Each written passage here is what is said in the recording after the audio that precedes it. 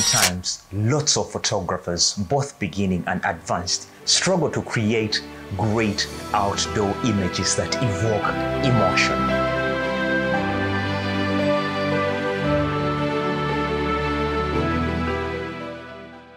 I'm talking about outdoor images with that wow factor, both visual and emotional.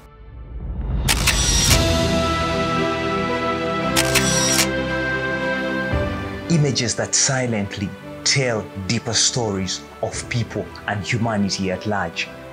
Narratives that go beyond clothes that people are wearing at a particular moment.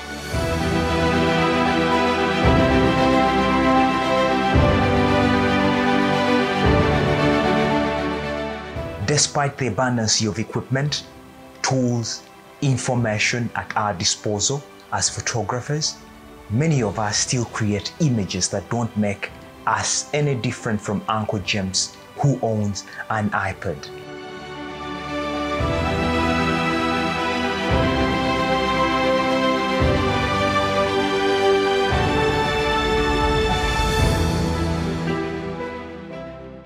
Today, Oscar.ntege unveils the top 8 things beyond equipment that will make those outdoor images of yours stand out.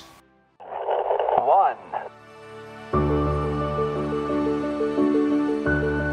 Find the light. Yes, seek the light. One of the old photography masters defined photography as drawing using light. The most important decision you will ever make as a photographer is finding places with beautiful lighting.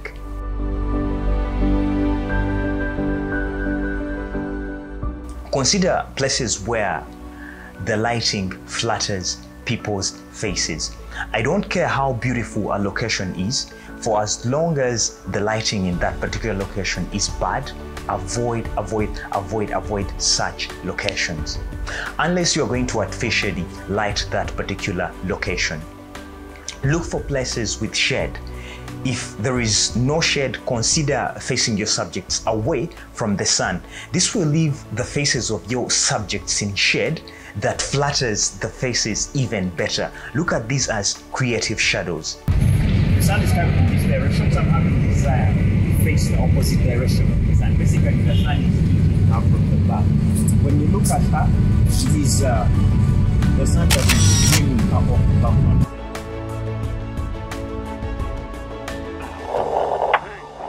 Perfect it in camera.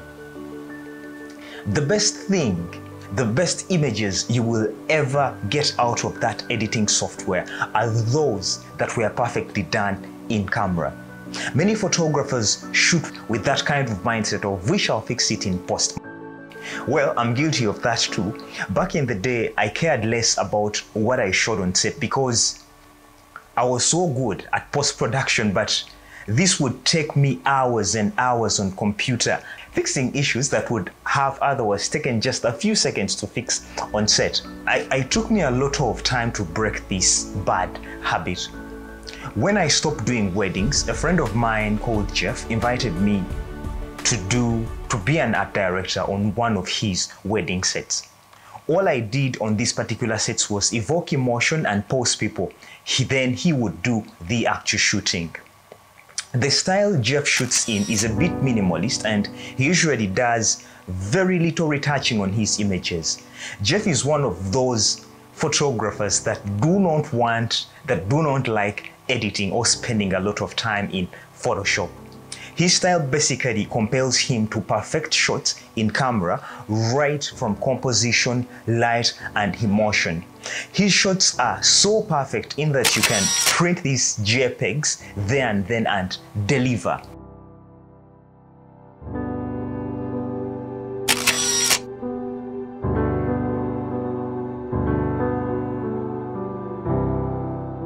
The more shoots I did with Jeff, the more I adopted a piece of his style.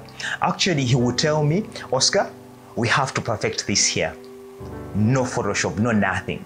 He would not leave a scene unless we had perfected the shots with no distractions.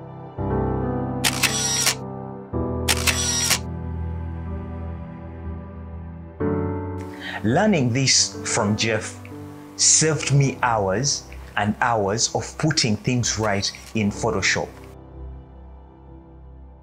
Oh, by the way, you can check out his Instagram page. I'll leave the link of his Instagram in the description below. You should go check out his work. I guess some of you minimalists would love his style. 3. Choose the right lens that defines your style.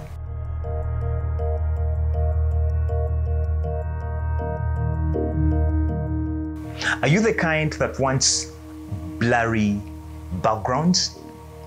Those photos with a bokeh, or prefer to have a lifestyle kind of feel, yeah, with everything in focus? Whatever your style you choose, learn about it, get more knowledge about it, and master it. I mean, you don't want to have some images having blurry background and others having everything in focus or with a lifestyle look. You want to have consistent style of images. 4.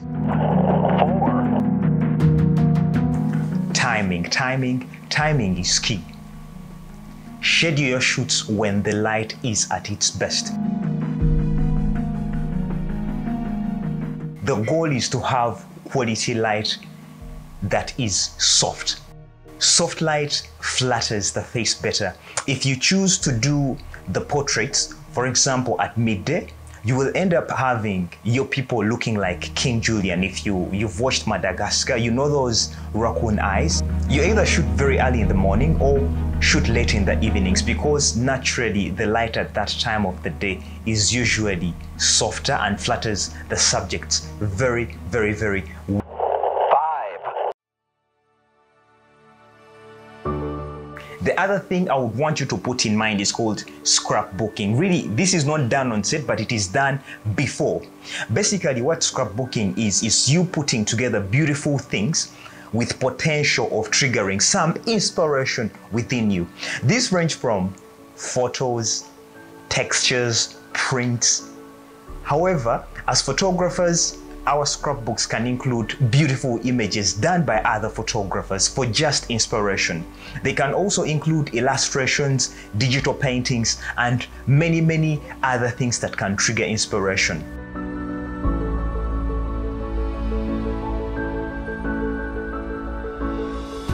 With apps like Pinterest, you can create boards of your photo inspiration. The goal of this is not to do reproductions of what other photographers have done, but to get something unique but deriving inspiration from those beautiful pieces. As a creative portrait photographer, there are times I freeze where you try to look for ideas and your brain just can't generate any. These are times when the creative juices are really running low. Your scrapbook may be your savior. All those boards in Pinterest can spark lots and lots of inspiration within you. Collect those beautiful inspirational pieces through time. Make it part of you. Trust me, doing this for months will help you get an overflow of creative juices, courtesy of the compounding effect. Hope that really makes sense. Prepare yourself for the unexpected.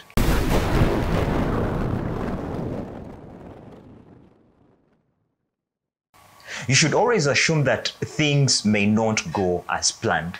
I remember back in 2007, when I was a beginner photographer, my mentor always carried an analog camera loaded with film. This was the time when digital photography had not really taken off so well in Uganda.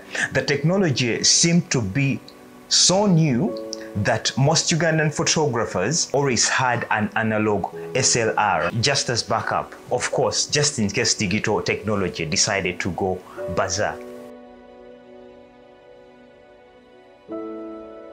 On this particular day, we were shooting at a petrol station, and as he was shooting, just out of the blue, his camera, which was a Canon 350D then showed a screen error. He tried removing the lens, cleaned it and placed it back on the camera, and the camera was still saying error 99 every time he pressed the trigger. He tried changing lenses, but the camera was still showing the same thing. He also tried removing the batteries. Still, nothing could help change the mind of the camera. The only option he had was to get out his film gear, his analog camera, and shoot the project. This taught me one thing: always have extra accessories, extra memory cards, wipes, gaffer tape, safety pins in case there is a wardrobe malfunction, umbrellas in case it rains. Basically, double up everything. Keep some of that stuff in your camera bag in case the day turns out not to be so good. Yes, I know you're supposed to be positive, but that is why we have insurance companies despite the positivity all around us. 7. Be part of the styling process. As photographers, we double as artists. Equipping yourself with some knowledge on styling, fashion will make you exceptional. I mean, guide your clients on what to wear. You want them to wear clothes that will work well with particular background and also complement the suggested themes. What I usually do, I ask a customer to go onto my Instagram page, send me at least 3 of her favorite images that I've shot. This in a way helps me gauge the style and taste of this person. These images help me sink deeper into her personality. After this, I go into my scrapbook, and in that folder of inspirational images on my phone gallery, I pick out pictures or images that really suit that particular client, then create a mood board and share it with her. I suggest changes in terms of color, composition, styling. We set dates and then shoot. Basically, it is a team effort. It is this little extra effort that separates masterpieces and common pieces.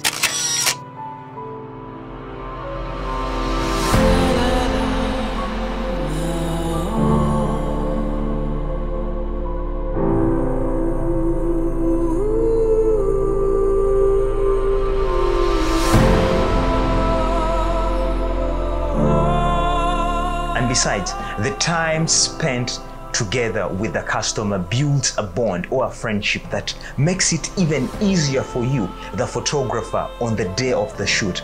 It is this relationship that makes it feel like you are photographing not just a customer but your friend, which will definitely get you more great images with character.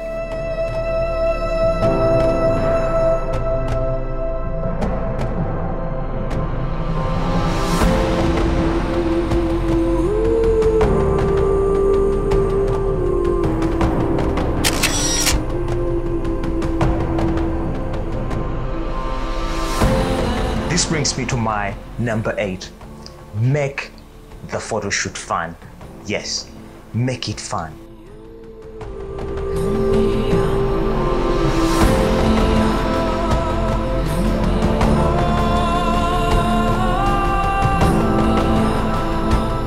When people see these beautiful smiley images of people on the internet, they expect photo shoots to be fun. But if you have been on any kind of photo shoot, most people are disappointed. It turns out to be that most of these photo shoots are tiring and boring. Too bad most of the photographers are too technical. They speak aperture, shutter speed, that kind of techie language to their customers. You know, the kind of photographers that shoot and stare at the back of their screen for over a minute as a person they are shooting stands, getting more tense, even getting more nervous, just looking at them, wondering what the photographer is doing. Some would even go ahead and tell the customer how the lighting is acting bad. you know. They would treat ordinary people like the way they would treat models.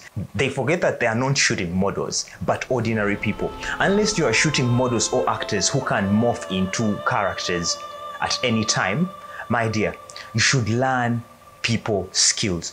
Portrait photography, in my opinion, is 90% people skills and 10% technical. The same photographers with bad people skills will complain how the guy, the woman hated taking pictures. Dude, you made the experience so boring. This could explain why that mediocre photographer seems to take away all your customers, because of one major thing. The mediocre photographer is fun on set. He sells human experiences, and you are selling technical stuff. I mean, as a photographer, I know you're very technical, but again, still be a human being. If you've enjoyed this video and have learned really something new, in the comments below, comment with yes, and I would see you in my next video.